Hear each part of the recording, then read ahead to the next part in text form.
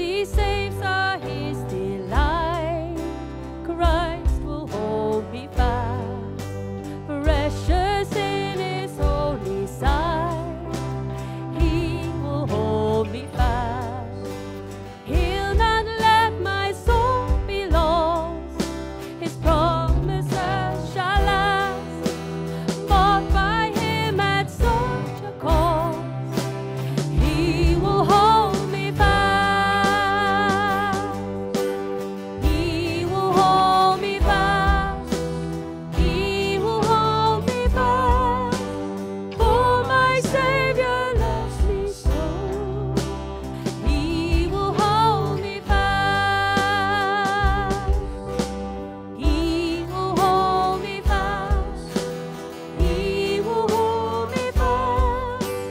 For my Savior loves me so. He will hold me fast.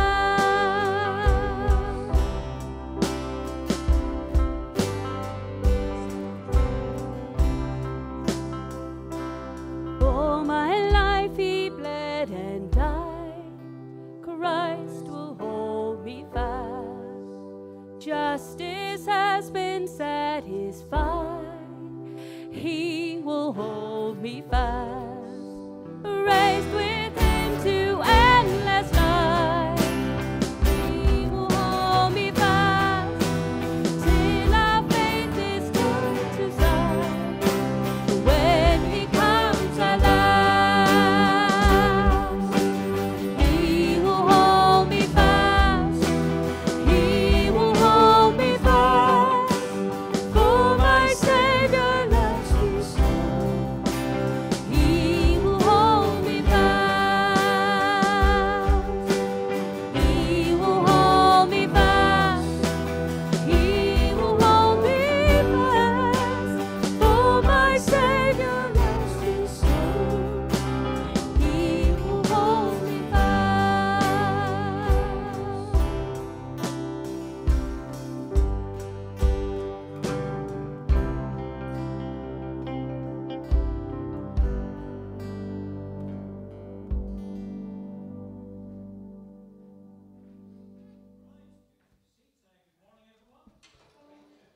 With us this morning. Lovely to see you here, and hopefully some people online as well. Good that you can join us as well. My name's Andrew. I'm one of the elders here, and we've got a bit of a different service this morning because our Joshua is over in the States. I don't know if you're up early watching. If you are, hello. If not, hope you're sleeping well. So Joshua's over there depositing ransom at his new college over in the States. And we've got another Joshua with us this morning, Josh Fortune, who's sitting at the back there. You may recognize the name because he's been scheduled to be our speaker for our breakaway weekend for about 2 years now. It's probably the longest anticipated breakaway that we've ever had. So hopefully Breakaway 2020 is taking place in 2022, and Josh will be with us again for that up in Northampton. Right, so what else have we got? We've got lots of notices this week. It's, of course, a bank holiday week, so there's no prayer meeting tomorrow evening. But the home groups on Tuesday, Wednesday and Thursday are meeting as normal. And then next week, of course, it's back to school, isn't it? Are you excited to get back to school? Yay! Well, the parents are. Yeah, still not with the children. Yep. So back to school and then back to Little Blessings, our toddler group on Monday mornings, which is good. And if we skip to the next one. Yep. So we have also got some important changes that we're planning to the constitution of the chapel. So if you're members, you may know about this from our members meeting a few months ago. And in the run-up to that, we've got a number of meetings. We've got a deacons meeting on Monday the 6th up here at the chapel. We've got a trustees meeting on Zoom. So if a deacon or trustee, bear those in mind. And then a chapel members meeting on the 27th of September, where we're going to be sort of going over what changes we're proposing. Important if you're a member to come along to that so that you can follow what's happening. And then in our normal meeting in November, there'll be some votes on that. And then another one has snuck in there between those two meetings. Of course, Gracie, most of us will know Gracie Scott. She's getting married to Elliot on Saturday the 11th. So the service is at 1:30. Everyone's welcome to the service up here. Should be a great time. She's also my niece, so that's lovely. Yep. Good. And finally, before I let the band carry on with our worship time, we've got our Idea magazine. This is the magazine of the Evangelical Alliance that we belong to. So there's a couple of copies at the back there, and this one here as well. This time, it's the theme is Called to be Home in a Divided World, and I've just lost my place and I've found it again. So there's various articles on dealing with unity issues in the church, which are quite interesting. Some make you think theologically as well, which is always a good thing if you ask me. But this thing caught my eye: 1,000,000 testimonies written in stone. I don't know if anyone's ever heard of this before. First I'd heard of it. It's a project to build this. The band can look at that as well. Yeah. It's like a kind of infinity loop made of 1,000,000 bricks, each one representing a prayer. And the idea is that that's built somewhere just outside Birmingham, I think. And I'm going to be starting some of the groundworks in a couple of months' time. So that's an interesting project to bear in mind in your prayers. There's even a website, but then everyone's got a website. Okay, have I forgotten any notices? Probably. Okay. Right, good. Right, well, thank you very much. Back to the band. Right. Shall we stand? We are free from sin forevermore. He's our rescuer.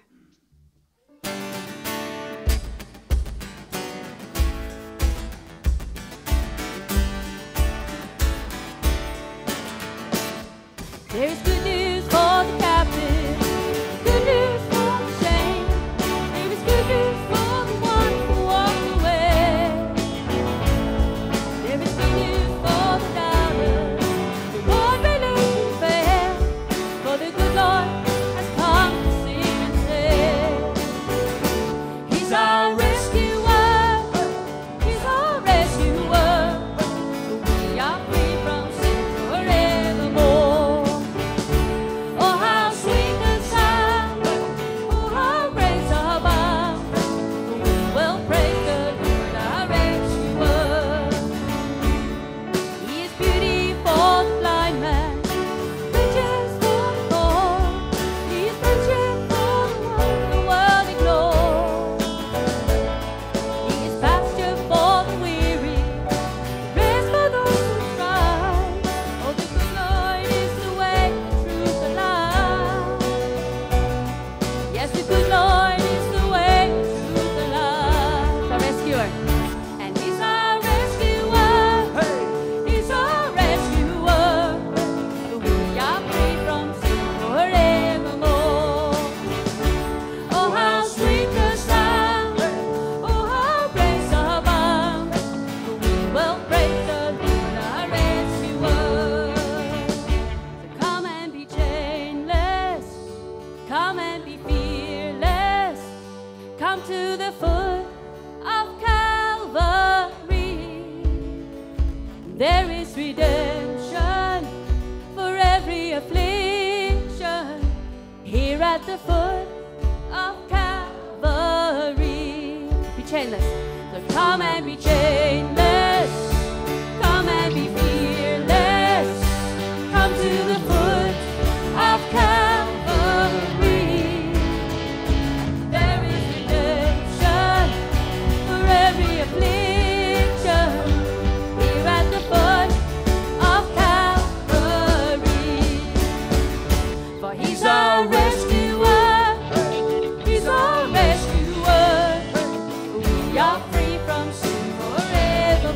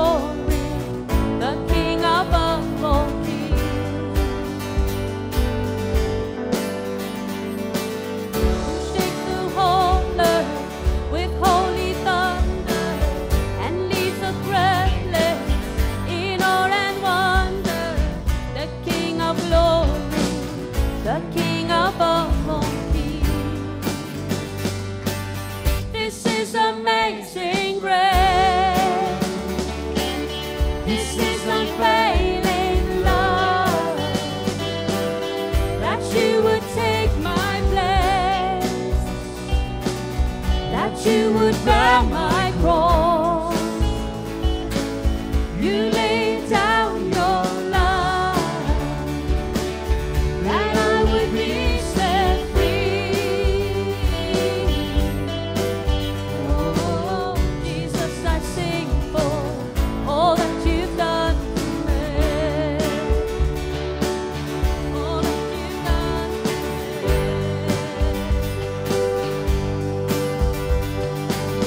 Who brings our chaos back into order? Who makes the orphan a son and daughter? The King of glory, the King of glory, who rules the nation with truth and justice, shines like the sun in all of his brilliance. The King of glory, the King above all kings. This is amazing grace. This is unfailing love, that you would take my place, that you would bear my cross. You laid down your life, that I would be set free. Oh, Jesus, I sing for all that you've done for me.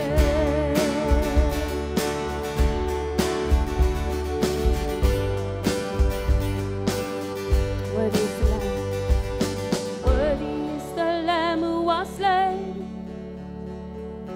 Worthy is the King who conquered the grave. Worthy is the Lamb who was slain. Worthy is the King who conquered the grave. Worthy is the Lamb who was slain. Worthy is the King who conquered the grave. Worthy is the Lamb who was slain. Worthy, worthy, worthy. This is amazing grace.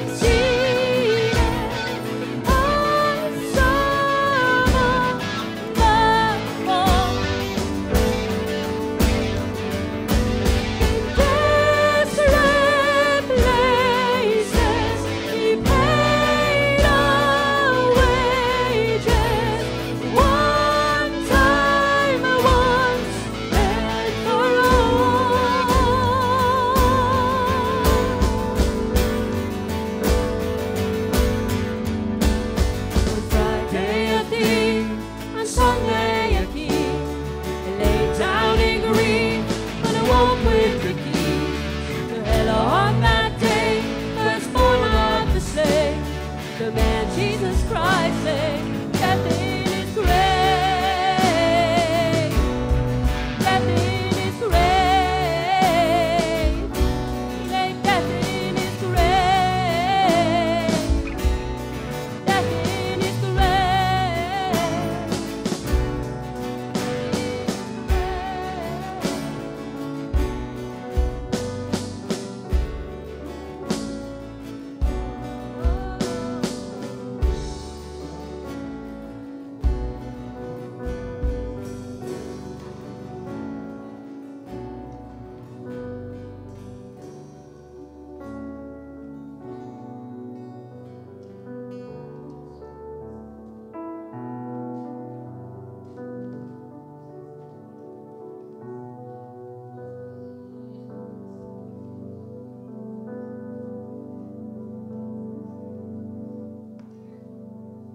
I stand amazed in the presence of Jesus the Nazarene, and wonder how he could love me, a sinner condemned unclean. Stand amazed. I stand amazed in the presence of Jesus the Nazarene, and wonder how he could love me, a sinner condemned unclean. How marvelous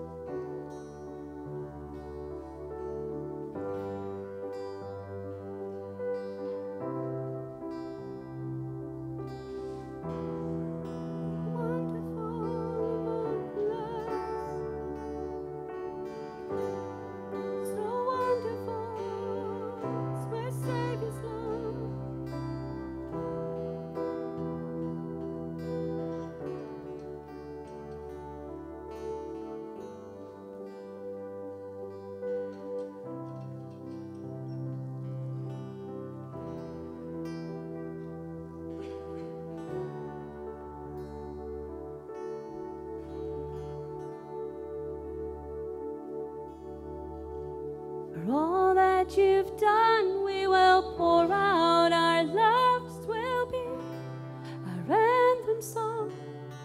Jesus, we love you. Oh, how we love you. You are the one our hearts adore. Jesus, we love you. Jesus, we love you. Oh, how we love you. You are the one our hearts adore. Our hearts adore. Our hearts adore. Our hearts adore.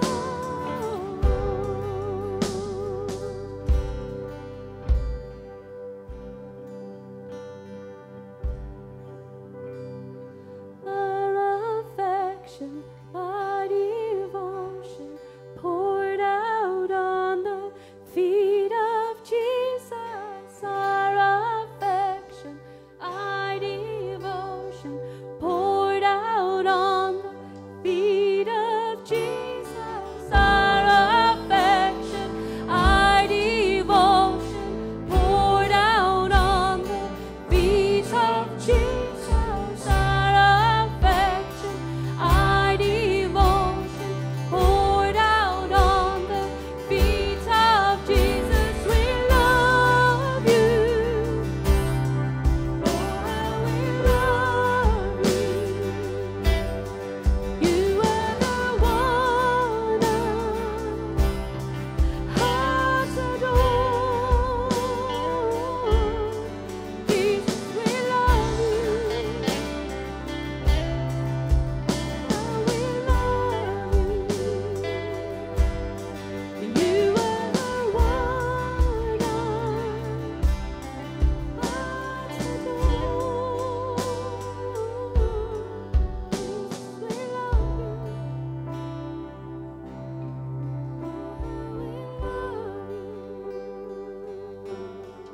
You are the one our hearts adore.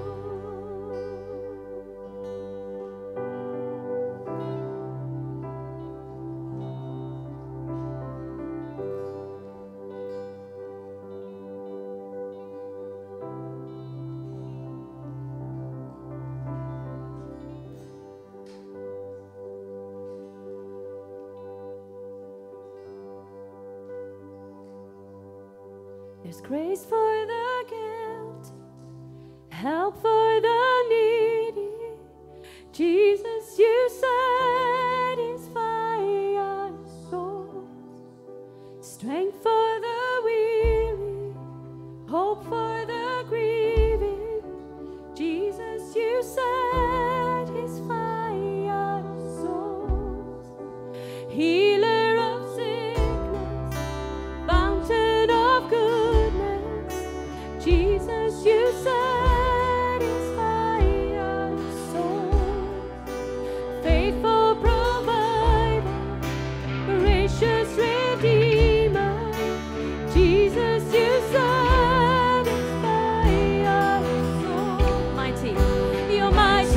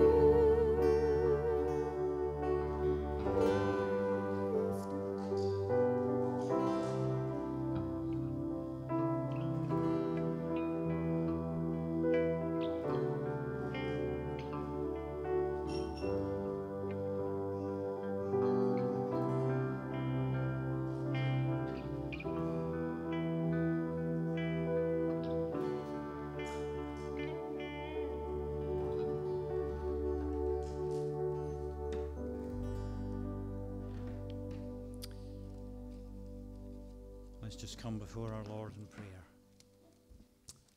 Precious Jesus, there is none like you. And we just worship you this morning because of your uniqueness, fully God and fully man and fully our Saviour. And we thank you and praise you and bless you for that. And thank you that we can have that knowledge, and thank you that we can worship you in freedom and in peace in this place. And thank you that we can join from wherever we are in the world to worship you. And we thank you that throughout this world people are indeed gathering physically and virtually, I guess, to worship your name. And we pray that whatever else happens this morning, that our eyes would be turned to you, Lord Jesus, and away from all the troubles and trials and even the joys and the happinesses of our lives, as we remember that Christ is our treasure. We thank you for the summer holidays. We thank you for the times of resting and relaxation and refreshment that many of us have been able to have. We pray for those who are maybe still away in their holidays, that you would be with them and bring them back safely home. And be with us as we start to return to our normal routines, with the end of the holidays coming soon and school returning. Especially be with those for whom this season will bring changes. We think especially of Ransom as he starts his new college in the US and living with his grandma out there. We pray that he would be conscious of your presence, and that you would bless him and help him quickly to be able to establish some good friends there and to enjoy his time at that college. And we pray, of course, for his family, for Erdain, for Joshua, and for his brother and sisters, that you would help them also to adjust to life without him back here in Fairfield. We pray for those also who are moving, perhaps not so far, but moving up to new schools or colleges in the new academic year. And we pray you would help them also to settle quickly into their new routines and into new friendship groups that will be truly helpful for them. And even for those who are starting new jobs, we pray that you would help them to settle in quickly, to get to know the people and the job and what they have to do, and to know your blessing, and indeed to be a blessing to others in their new work.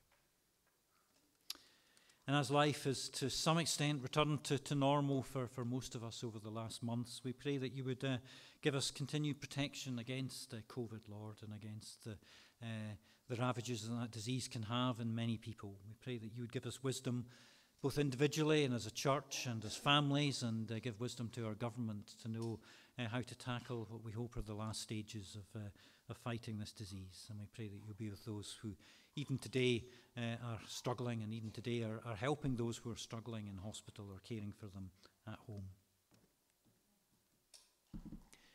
We thank you, Father, for the peace and the safety and the freedoms that we do have in this country that so often we take for granted. Maybe perhaps we appreciate them a little more, having not had so much freedom for a while.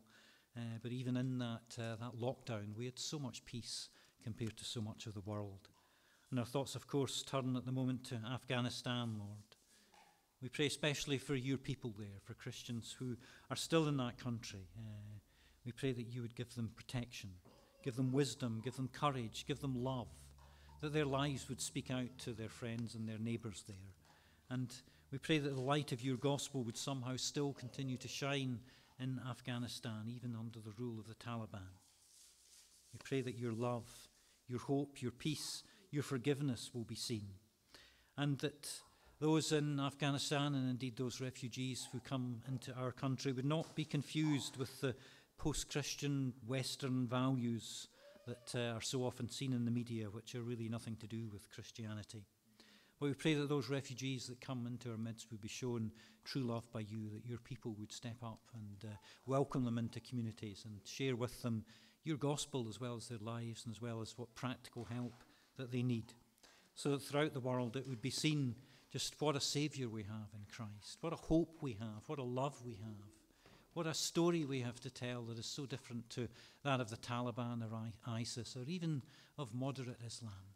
A story of how the Lord God came into this world, became incarnate, became our Saviour, dying on the cross for us. We pray that that story would go out in power, and that you would save people, that you would bring people to a knowledge of you as their Saviour and Lord. We thank you, Father, for this service. We thank you that we can hear your word preached in a few minutes. And we thank you for Josh, who's come up from his home church in Woolwich. We pray you'd bless his ministry there and bless his ministry and his time with us here as well. And we look forward to spending more time with him in March. We pray that will be able to go ahead next year for our breakaway weekend. And we do thank you for all that we can learn in your word. We thank you for all that we can learn of your provision for us, that you do indeed provide everything that we need, that there is nothing that we lack if we have you. And we pray, Father, you would open our eyes to that treasure, that we would not be worried or upset, but that we would be confident in you and in all that you've done for us. So bless the rest of the service now, we pray. Bless the children as they go up to learn of Goliath and of David and of his triumph there through you and through your inspiration. And we do pray you bless them also. In Jesus' name, amen. Right, so if the children would like to make their way upstairs, I think they'll be building a Goliath today. We've asked Mark to come and take our reading. We're taking a break from 2 Timothy, which we're working through at the moment. So we're going to look at a passage in Matthew 6. So thank you, Mark.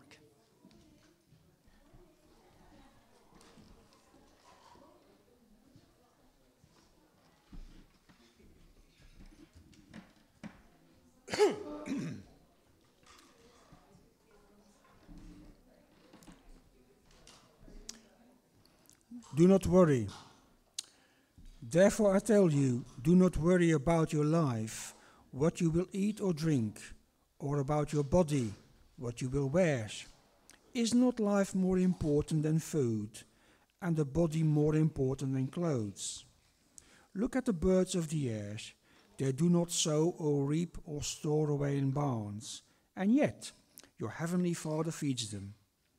Are you not much more valuable than they? Who of you, by worrying, can add a single hour to his life? And why do you worry about clothes? See how the lilies of the field grow. They do not labor or spin. Yet I tell you that not even Solomon, in all his splendor, was dressed like one of these. If that is how God clothes the grass of the field, which is here today, and tomorrow is thrown into the fire, will he not much more clothe you, O you of little faith? So do not worry, saying, what shall we eat? Or what shall we drink? Or what shall we wear? For the pagans run after all these things, and your heavenly Father knows that you need them. But seek first his kingdom and his righteousness, and all these things will be given to you as well. Therefore, do not worry about tomorrow, for tomorrow will worry about itself. Each day has enough trouble of its own. Thank you.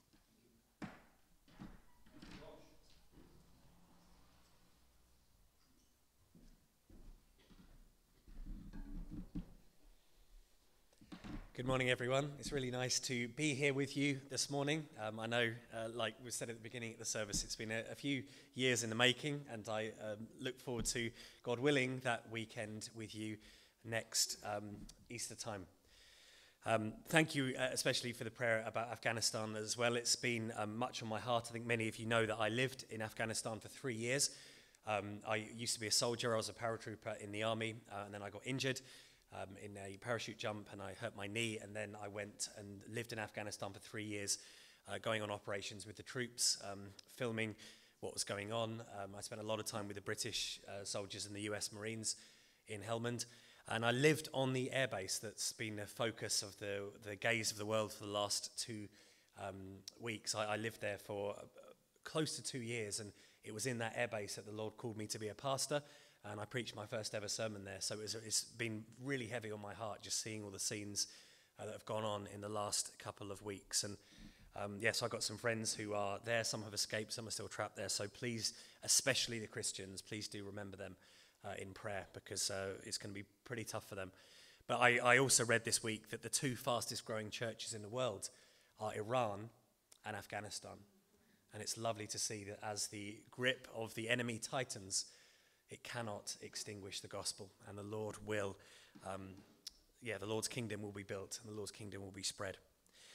I'd also like to apologise because Joshua did tell me, it was a few weeks ago, we're in the middle of a house move at the moment, so my brain is all over the place, and also with the Afghanistan stuff, I've really been at 6s and 7s, and I think you've been working through 2 Timothy, and I was supposed to preach from that, but I prepared something completely different, forgetting that, so I apologise, and I've sent Josh a text saying sorry.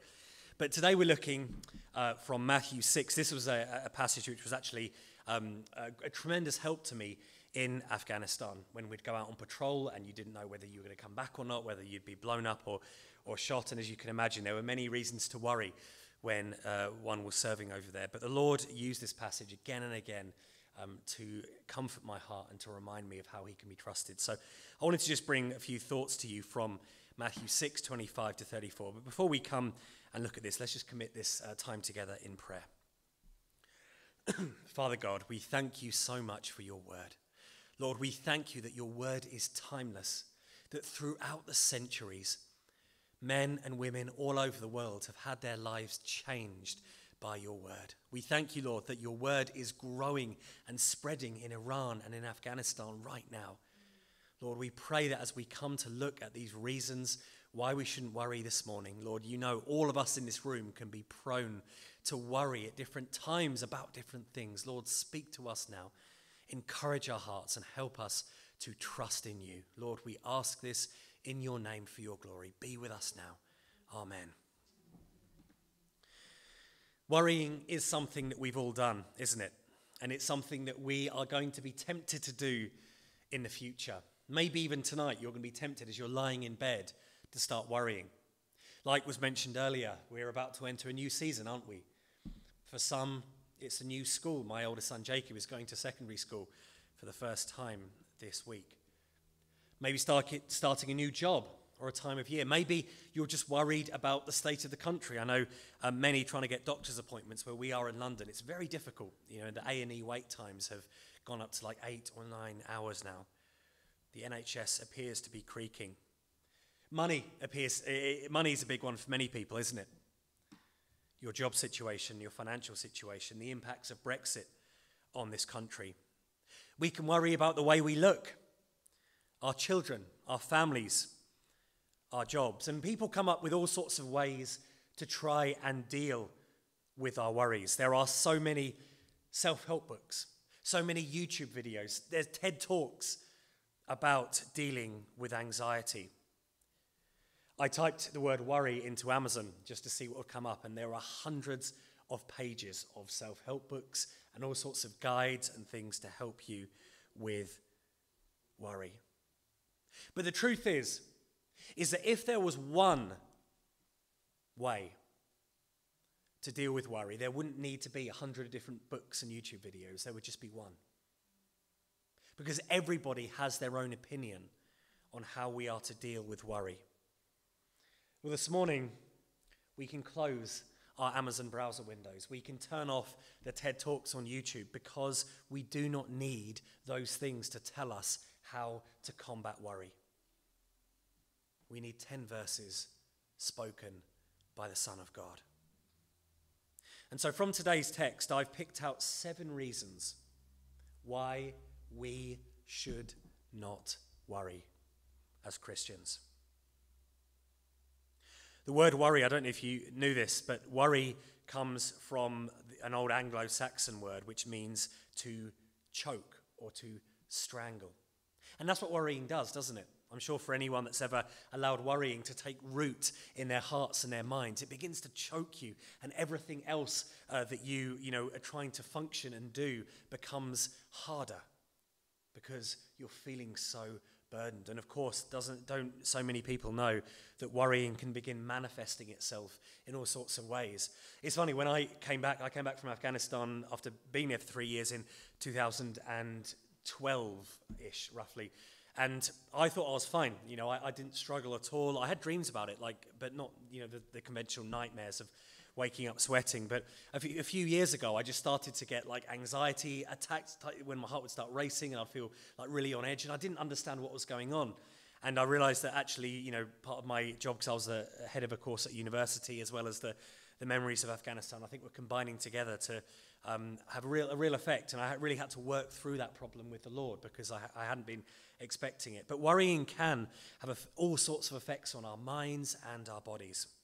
Well, let's look at what the Lord says about worries. And like I say, I've picked out 7 reasons why we should not worry from today's text. So let's look at verse 25 to start with. And again, I don't know if it's on the screen. No, if you have your Bibles, get up in front of you.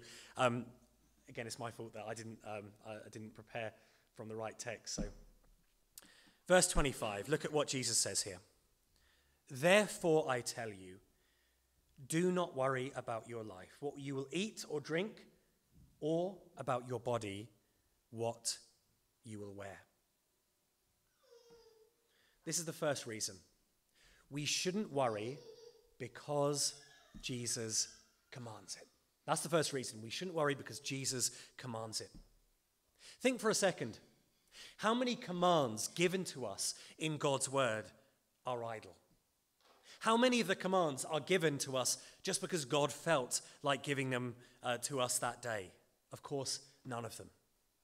Every single one of the commands that God gives in his word, either to his people in the Old Testament or to us in the New Testament, are designed for the good of those who hear and obey. Isn't it a common misconception that we think that God, or so many people in society think that God is some divine spoilsport and he's out there just to ruin the things that we want to do and are fun? Whether it's the way we spend our money, the relationships that people have. So many accuse God of trying to prohibit them and to ruin their fun. And yet can't all of us in this room who have ever trusted and obeyed God in matters of relationships, in matters of money, in matters of faith, can testify how blessed it is to follow God and obey him? Because God does not give us commands to hurt us. He gives us commands because he wants the best for us. And so Jesus gives us a command here. I say to you, do not worry. Why would Jesus command us not to worry? Well, notice that in this verse 25, he says, therefore I tell you. Now, I'll just read out the verse that's come before, because when there's a therefore in the Bible, we know it's linked to what's come before. Verse 24 says, no one can serve 2 masters. Either he will hate the one and love the other, or he'll be devoted to the one and despise the other. You cannot serve both God and money. The Greek word here for money is mammon, which can mean more than money. It can mean stuff, possessions, wealth. And Jesus is making the point that you cannot serve God and your bank balance. You cannot serve God and your possessions, your car, your house, whatever that is. And you notice how Jesus goes from serving 2 masters to then talking about worrying. Why is that? Because isn't it so true that when we have another master sitting on the throne of our hearts, whether that's our careers, our families, our homes, our health, then we're going to start worrying. Jesus is telling us that you cannot have both God and stuff ruling over you. Let me ask you today, if you were to look in your heart, perhaps what is it that you think about whenever you have nothing else to think about? That's often a good sign of where our hearts really are. What is it that you look forward to that gives you hope and comfort? Is it the Lord? Or is it maybe the stuff that you own or the money that you make? Jesus knows what is best for us, and he knows that worrying is not good for us. Now we'll go and see a little bit further on in verse 30 that worrying is actually showing a lack of faith. So again, he knows that worrying is not good for us. So that's the first thing. Jesus commands us. Now, to be honest, that should be enough. Okay, if Jesus says, don't do something, we should say, Lord, I trust that you know the best for us. That's good enough for me. But you know what? He gives us 6 other reasons. He's very gracious. Look at the next one. He says, is not life more important than food and the body more important than clothes? Reason number 2, isn't life more than this? This thing that you're tempted to worry about, Jesus is saying life is more than that thing. Have you ever noticed how a worry or anxiety can make you tunnel visioned. You get so focused on that problem that you lose sight of everything else. And Jesus is saying, stop. There is more to life than this.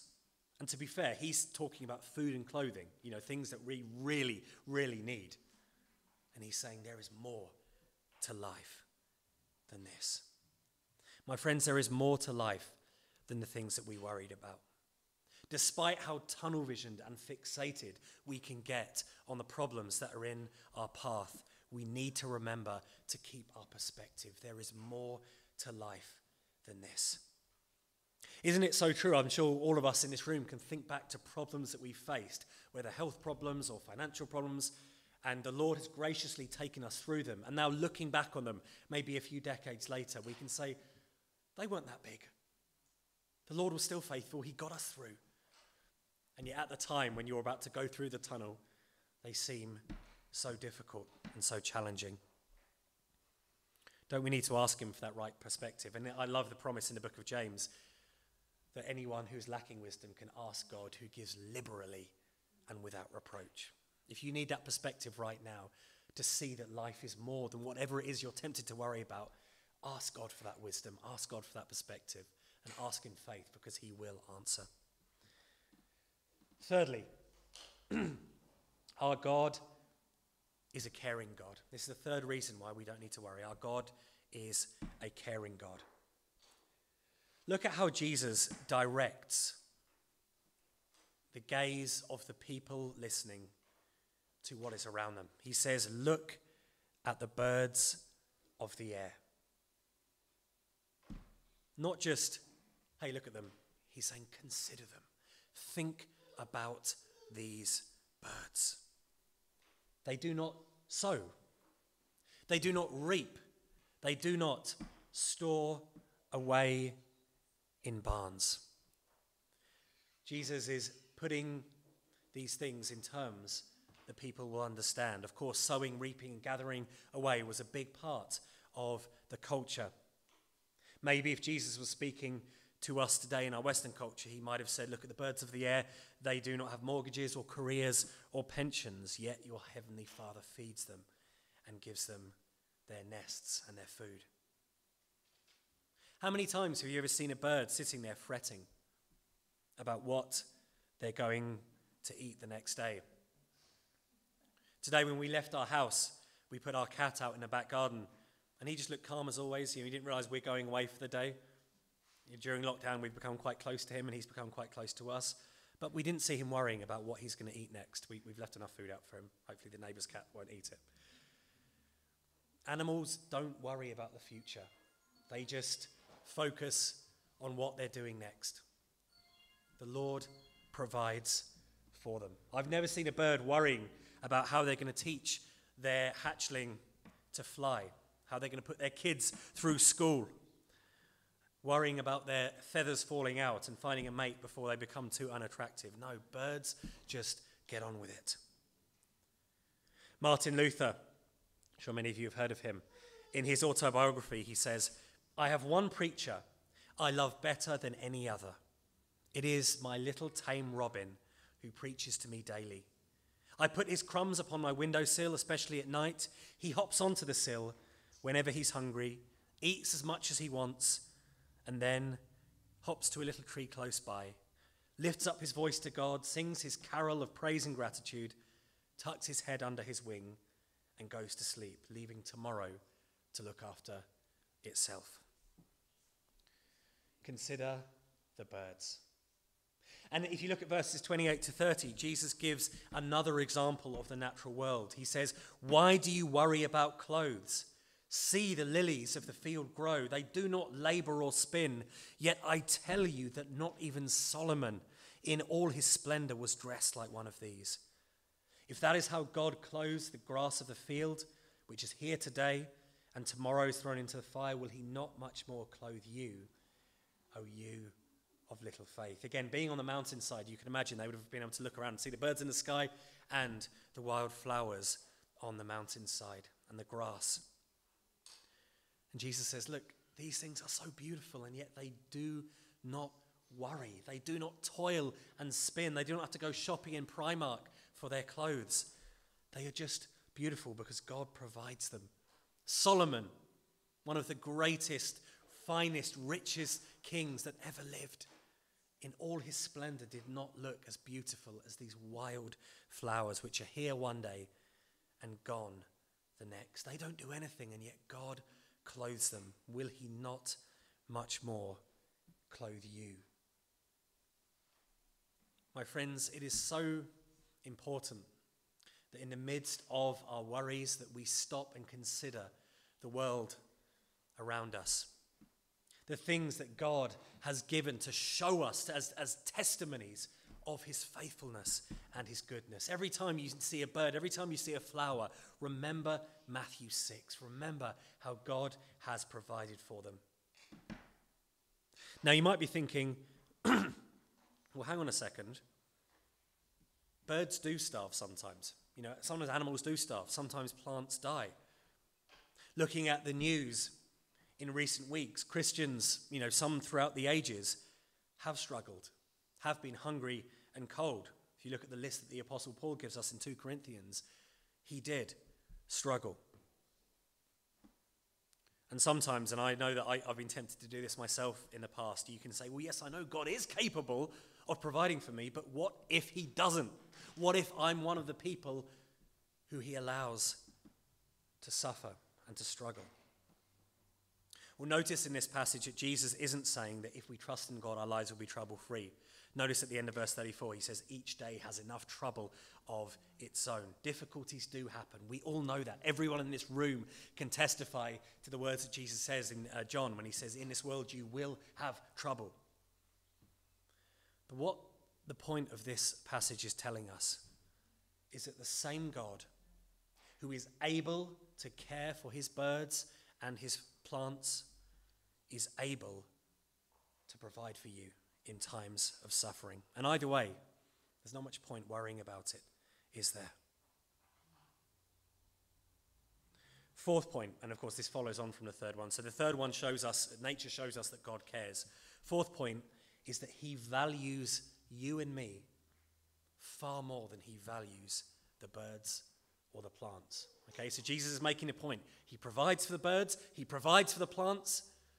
And fourth point, he cares for you and I so much more than the birds and the plants.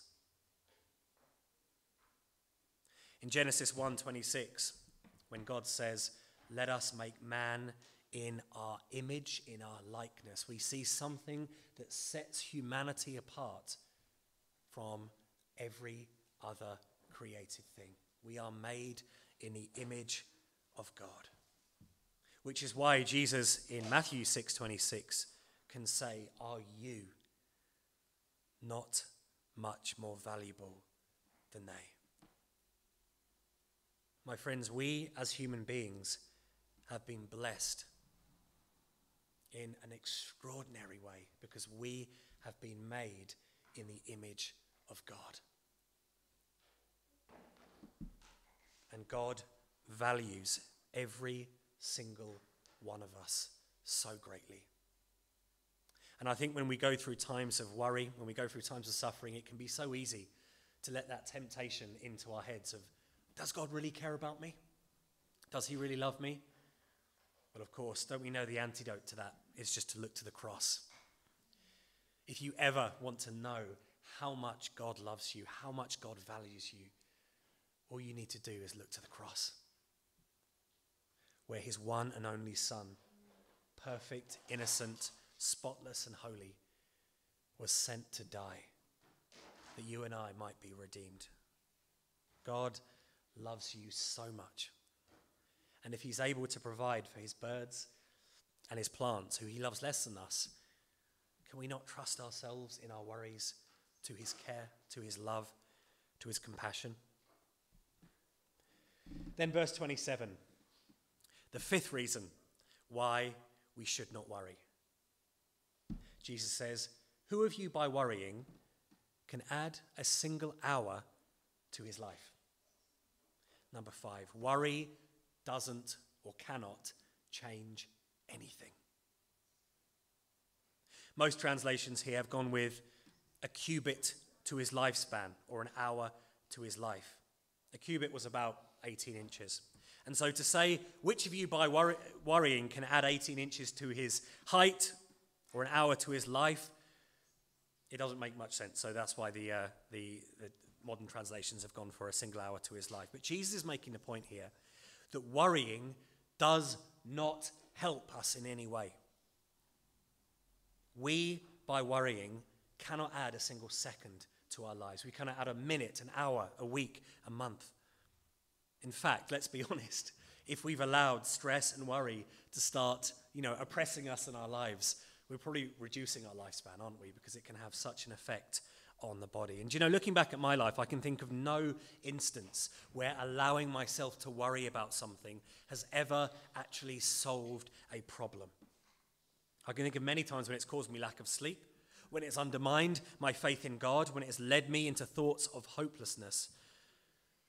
What would happen if we decided to convert all the time we spent worrying into faithful prayer to God? Doesn't Paul tell us in that famous verse in Philippians 4:6, do not be anxious about anything, but in everything by prayer and petition with thanksgiving, present your requests to God. Of course, it is right for us to take thought for the future. I think the book of Proverbs tells us that, you should know the state of your flocks and the state of your herds. We should make thought for the future, but worrying is not productive. Taking our cares and anxieties to God, who we've already established loves us and cares for us so much, can achieve so much more than pointless anxiety. And this leads on to the sixth point in verses 31 and 32. Jesus says, so do not worry, saying, what shall we eat? Or what shall we drink? Or what shall we wear? For the pagans run after all these things, and your heavenly Father knows you need them. My friends, worrying impacts your testimony. And this is a hard thing to say in some ways, because often when somebody is facing worries or anxieties or a problem, and they want to indulge in a bit of worry, so many people are quick to comfort them and say, yes, I can understand you. But no, Jesus says here, it affects your testimony as believers. Why? Well, firstly, every human being knows that they need these things. We know we need food. We know we need shelter. We know we need clothing. And Jesus is saying, look, everyone else is running after these things. And that's true, isn't it? When we look at the society around us, everyone is running after money and good health and long life and families and possessions.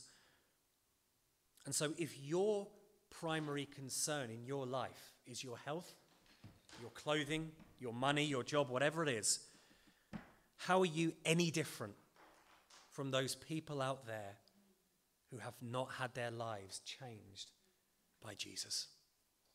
If you are worrying about the same things, if you are chasing after the same things, you are not in any way set apart from they are. How can you honestly say that Jesus is the Lord of your life when you are acting like every other person out there who does not believe in him?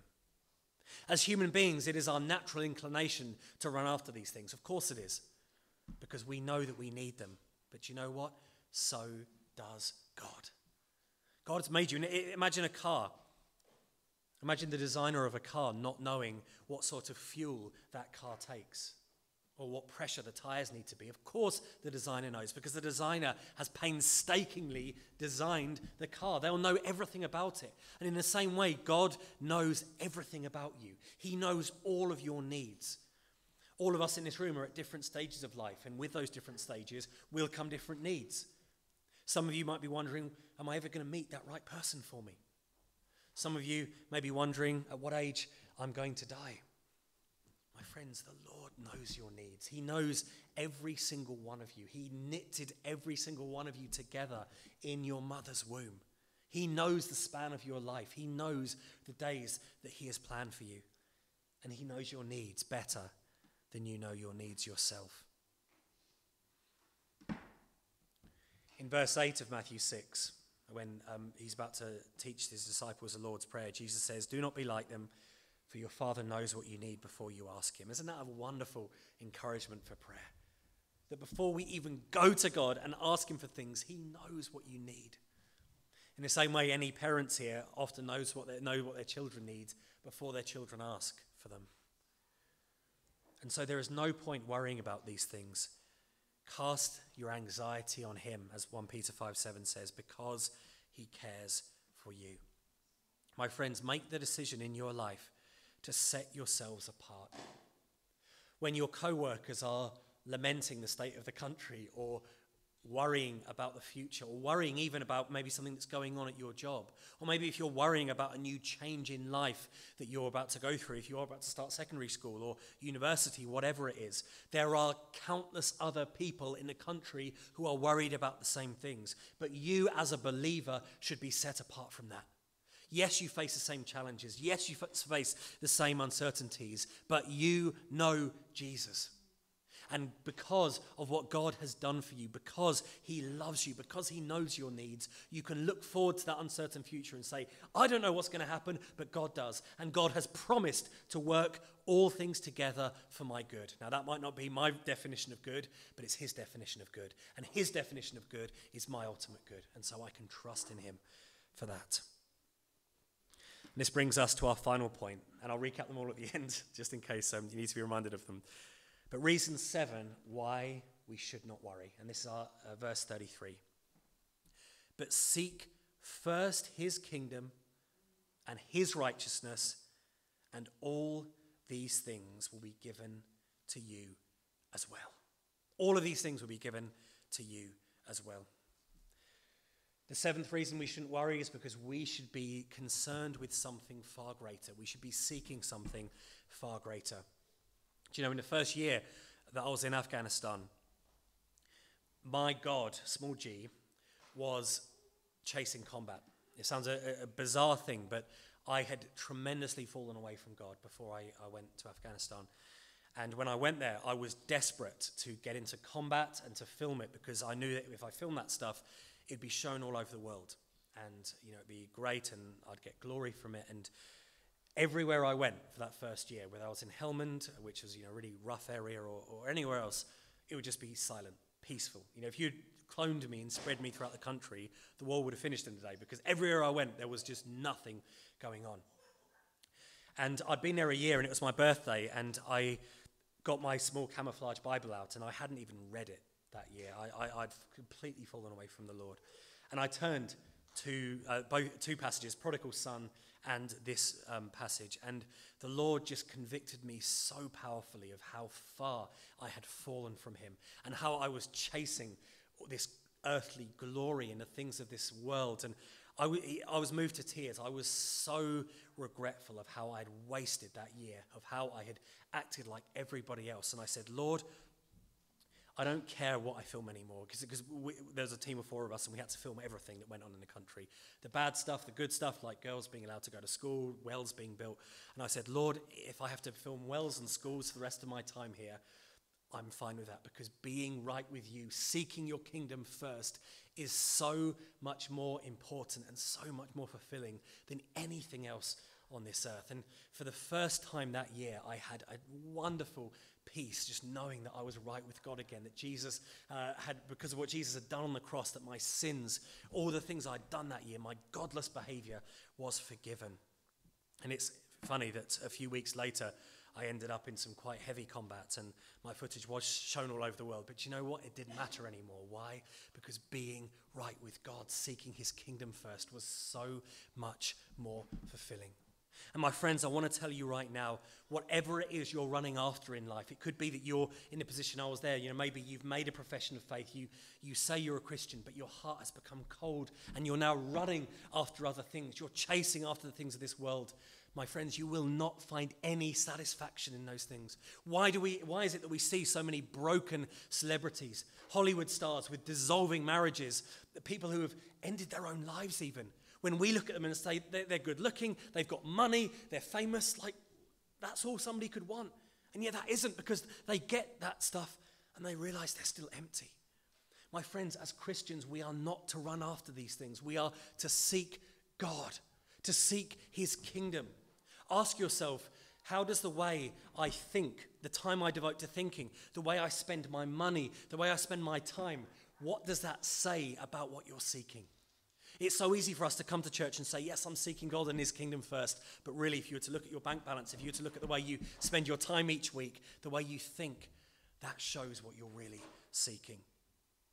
My friends, the wonderful promise here in verse 33 is that if you seek God's kingdom and his righteousness, which means you seeking his kingdom, the building of his kingdom on this earth, seeking how he can use you to extend his kingdom on this earth, and his righteousness, so you're seeking to be more and more holy each day, not earning your salvation. We know that Christ has done it all.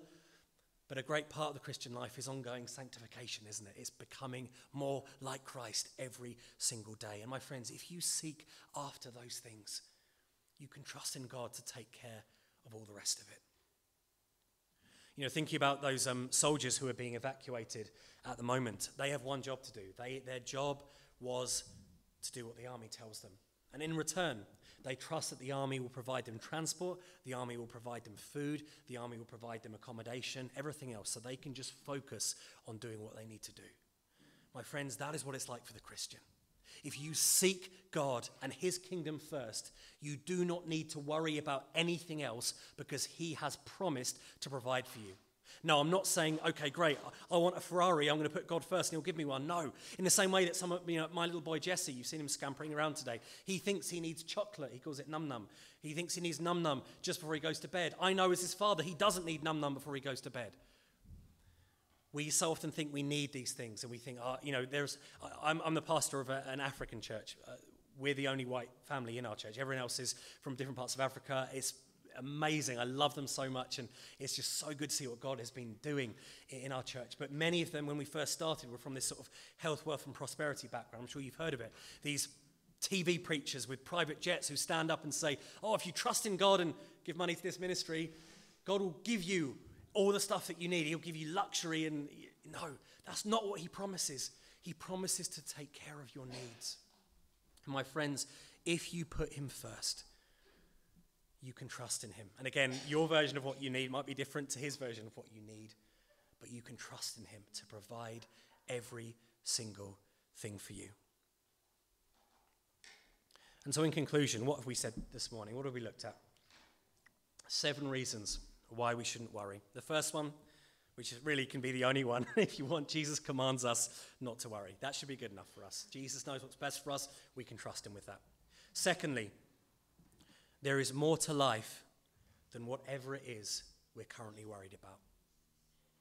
Ask God for the right perspective if you're feeling tunnel visioned into your problem.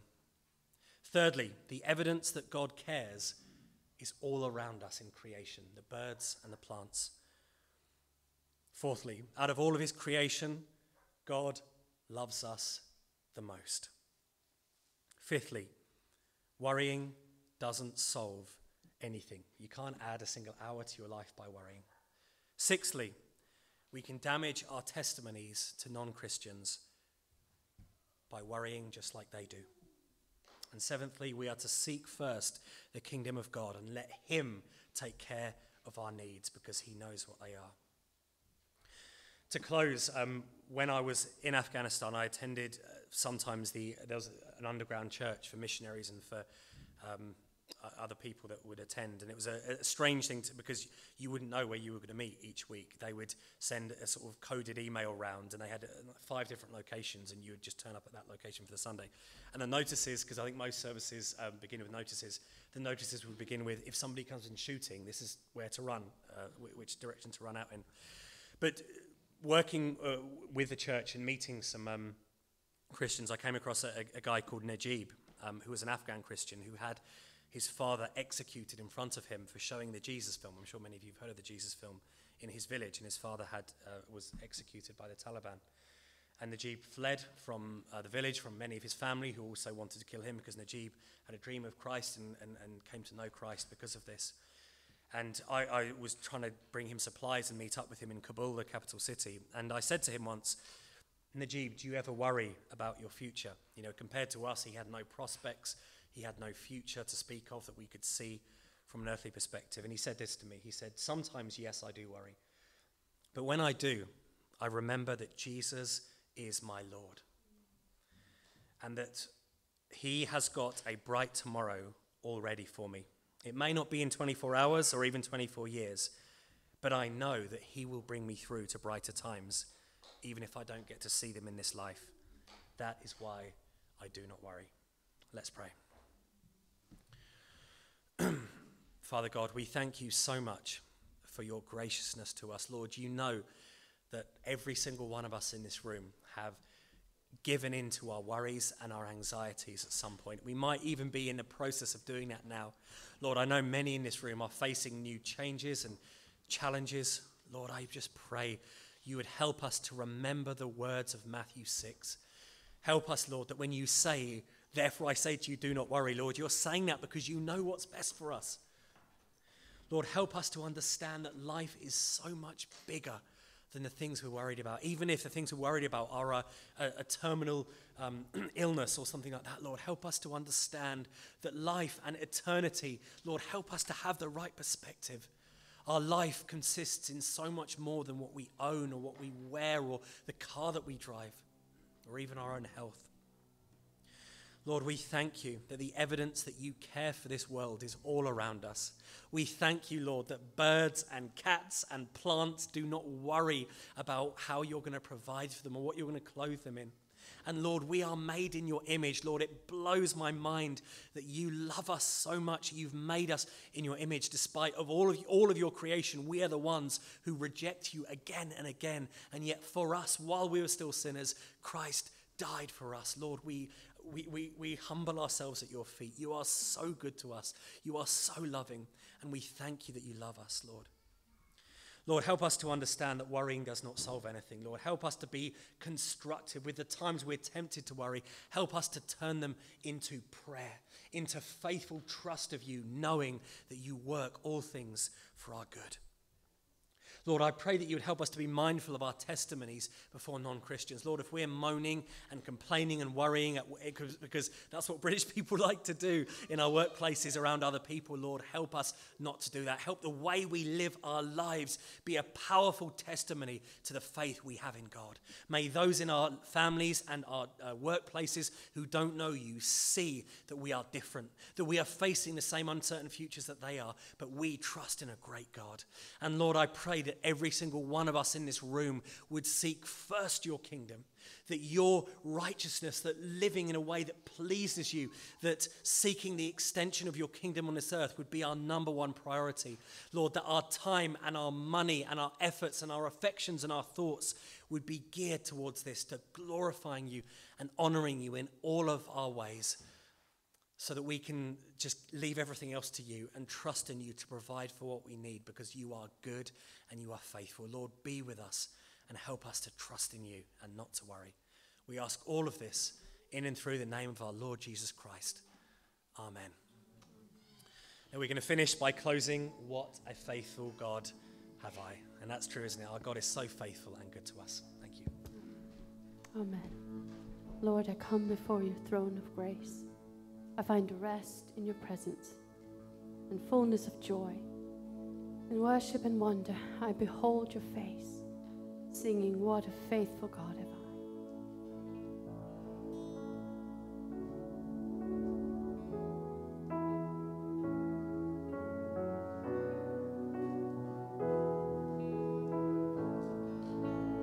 Let's sing. Lord, I come before your throne of grace. I find rest in your presence and fullness of joy. In worship and wonder I behold your face, singing, what a faithful God have I. What a faithful God have I.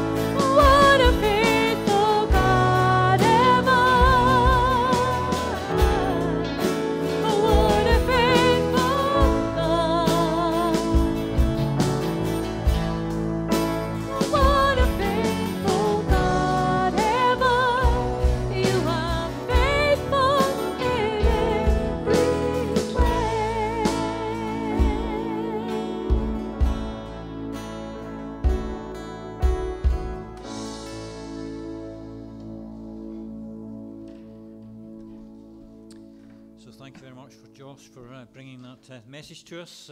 I'm sure you'll be hanging around for a bit after the service if people want to talk with him, get to know him before breakaway, or discuss the deep message that he brought to us about God's faithfulness to us and how we shouldn't worry. So let's just close our service then by saying the grace together. May the grace of our Lord Jesus Christ and the love of God and the fellowship of the Holy Spirit be with us all evermore.